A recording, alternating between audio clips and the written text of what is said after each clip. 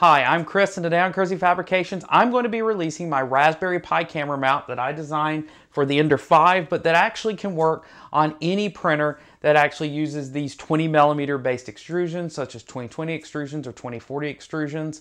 So if you've been looking for a nice rigid Raspberry Pi camera mount that will use a camera that actually gives you focus so that you can get the good time lapses you've been looking for, stay tuned right here and I'll show you where you can get this and how you can put it together right here on Cozy Fabrications. Let's go.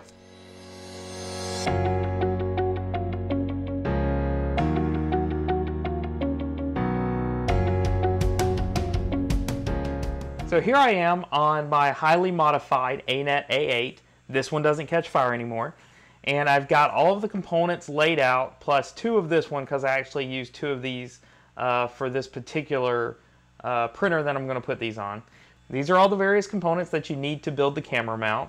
I've got the mounting base plate that actually attaches to the extrusion. I've got these actually hold the camera in place. This is a pivot for the camera.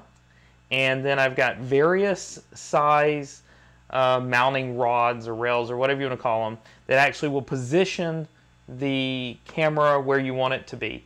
The idea behind the design of this camera was that I wanted a mount that would be rigid. That's why there are a lot of other camera mounts that you can use on Thingiverse. But this one was designed to be rigid with as few joints as possible. The printer's moving a lot, and therefore you could run into a case to where a lot of joints would actually create a lot of vibration in the camera. I wanted to minimize that, and this is my second version of this, and the original version actually made all pegs that you could use to assemble this, and so it required no extra screws to put it together. The problem with this, though, is even with the peg system that you could kind of shore up, it wanted to sag because of the way that pegs have to be made to where they can bend. You end up with sagging of the camera. So this latest version I've made actually uses screws to actually assemble it so that you can tighten it, you can make it as rigid as you like. So again, that's the design goals here. This final print I've done here uses carbon fiber PLA. I use that for two reasons. Number one, it's going to be more rigid than just standard PLA. Adding the carbon fiber to it takes some of the flex out of it. It's also going to be lighter than standard PLA because of the carbon fiber, which also should reduce the amount of sagging that you have in the print. This camera mount, of course, can be printed in any filament. You can print it in PLA, you can print it in PETG. It really doesn't matter. As I've got it laid out here, this is going to be the orientation that you're going to find it in on Thingiverse so that it prints correctly. And there's only one component of the whole set, this one here, that actually is going to need supports. It's because these screw holes actually have inset nuts, and those parts are going to need probably concentric supports. But it's minimal. Everything else prints flat. I've set it up to where you won't have any problems printing this on any printer. So let's get this off the bed and let's get it put together. I print with brims because it makes sure that my components are going to be flat. Some of these brims are of course stuck together. It's not a big deal. We're going to remove them all anyway. This is an ultra base sheet. Does a really good job of sticking the components, but they actually come off really easily when you're done. There we go. Let's go to cleanup and assembly. One other word on the print settings of these. I like to use, particularly with any mechanical parts like this, I use a 1.6mm wall, and then I use a 50% infill to make these really rigid. And I just think for a structural component like these that are actually going to be holding something up, those are the best settings. Through the cleanup process here, I'm going to use two tools. I'm going to use the utility knife to get off the larger pieces of plastic. And then I'm going to go back over all the edges with the deburring tool to get off that last bit of plastic around the edge and to make it smooth. You can check out the deburring tool in the description if you don't already have one. So let's talk about the camera I chose real quick. So the reason for this camera is there's a standard Arduino camera that doesn't have the lens on it. The lens is going to do two things for us. So the lens is going to, first of all, put glass between the actual camera lens and your subject, which is going to produce a better image. It's also this one, when you loosen the screw here, you can then focus this camera. which is going to give you a lot better picture. It allows you to get closer up on the object that you're actually trying to observe and not lose focus. So with this, your time lapses should turn out a lot better without actually having to buy a more expensive camera. This, again, it's an ArduCam. It can be found on Amazon. I'll give you the link in the description. It's about $30, which isn't too bad for what we're making. So I'm actually going to put this on fast mode so that you guys don't get bored watching me put this together. First thing I'm doing is embedding the nuts here.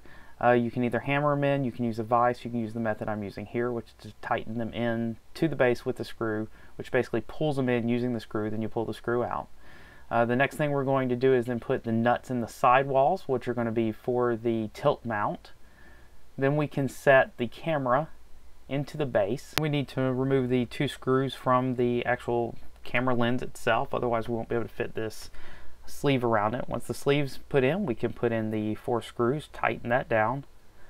Then we can put back in the 2 screws that we pulled out. It's the 1 thumb screw and then a Phillips screw that holds everything together. Next, we're going to put an M5 nut into the base using one of those methods as before. We're going to tighten that down. Now we're going to attach the tilt to the camera. We're going to put a washer between the 2. It's a little difficult, but it's worth it. And we're going to use an M3 screw to screw that together on both sides. Now we're going to put together the base. Again, we're going to embed an M5 nut in the bottom. Then we're going to use an M5x20 socket head cap screw to attach all these other pieces together. Again, embedding M5 nuts in each of the pieces. I'm also using 2 M5 washers, one in between them and one on top to put everything together. That makes everything slide better. It makes it where you can actually adjust everything without too much trouble. It also protects the plastic from the screw itself. And finally, we attach the camera tilt assembly to the top and we're all done. And this is what the fully assembled piece looks like before we attach it back to the printer. So as the final step of the process, let's get this attached to the printer and hooked up to our Raspberry Pi.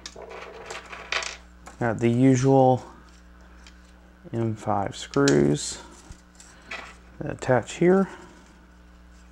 They slide right in. And I've got our T-nuts that will slot into the extrusions. Line those up. And this goes straight over here. You can put this obviously wherever you want to, as long as the belts aren't in the way. Make sure these are good and secure. You should be able to look from the side and see that they are in all the way.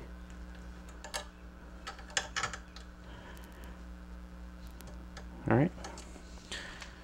And now, if you need to, you can loosen these up a little bit. They can be tightened down afterwards. Notice the one up here is in the bottom so that it can be adjusted. Okay, and you just put it where it needs to go, roughly. And this can all be adjusted. You can switch out the pieces. Last thing to do is attach it back to your Raspberry Pi. In this mount, I need to run it back through the top. And I put it back into the upper ribbon cable slot. Tighten that down. Alright, I'm going to slide this on for now. I'll put the screws back in later once I've verified that it works. So to make sure everything's lined up where you want it to be and make sure that you're getting the picture that you want, the picture quality you want, you'll need to open up your Raspberry Pi interface, your OctoPi interface, and make sure that number 1, everything's in frame that you want in frame, and number 2, that you use the focus on the camera. I usually center my carriage so that I have something to focus on, get like the heat warning and the Ender logo in focus, and then you can go for your first test print. I will link to an OctoPi OctoPrint tutorial as well as a time-lapse tutorial so that you can get more information about how to set up the software. Now let's go check out my first print using this mount. This model is by David Östman. It can be found at My Mini Factory, and it is printed in polyalchemy onyx at a 0.12 layer height. So that about does it for this one. I think that takes you through all the steps that you'll need to be able to print one of these for yourself, to be able to assemble it. So head over to Thingiverse, download these files. If you need any of the parts that I mentioned here, if you need any of the screws, if you need the camera itself, I've got affiliate links to Amazon down in the description. If you buy through those links, you'll help me out, you'll help the channel out a little bit. If you want to help out the channel long term, please check out my Patreon page that I've linked below. I've got some long-term goals set up there. I also have some rewards for you for signing up at different tiers. If you haven't yet subscribed to my channel, go ahead and hit one of the various subscribe buttons you'll find down below. Hit the little bell if you'd like to be notified each time I post a video. That about does it for this week here on Kersey Fabrications. Thanks for joining me.